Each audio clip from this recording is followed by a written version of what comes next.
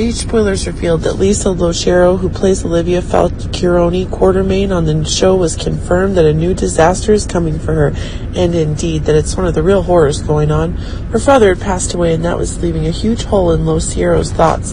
LoCicero shared that her father is one of the people who has a strong influence on her decisions, and indeed that LoCicero's father is the one who always accompanies her decisions. It's true that the love the father has for LoCicero is immense, and that is increasingly taking the loss that her actress self is gaining. But it can also be noticed that it was the death of Lisa LoCicero's father that was wrapped up with those around him. It's true that Lisa LoCicero herself is in a period of great grief, and that is heightened even further as the infinite mourning is being extended further.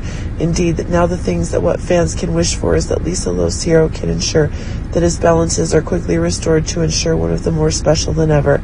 But it seems that if it is one of the new crazy things coming, when the pressures of work can make Lisa LoCicero more and more trapped in more negative emotions. Keep in mind that now on the show it's Olivia herself that has new tensions for Nina, as her friends' rights are getting more and more flawed. Olivia is trying to use her own power at the Metro Court to get one of the big advantages, but it seems that the disadvantage is growing more and more when Ned himself is having difficulties, when it is the delays he's getting that are killing his chances more and more. But the truth is that the very things of the Quartermain family are being invaded more quickly.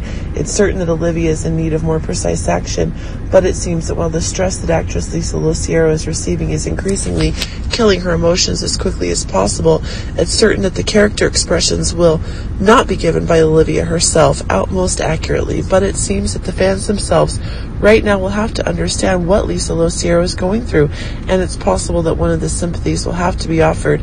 We hope that Lisa LoCicero herself will get over these stresses as quickly as possible.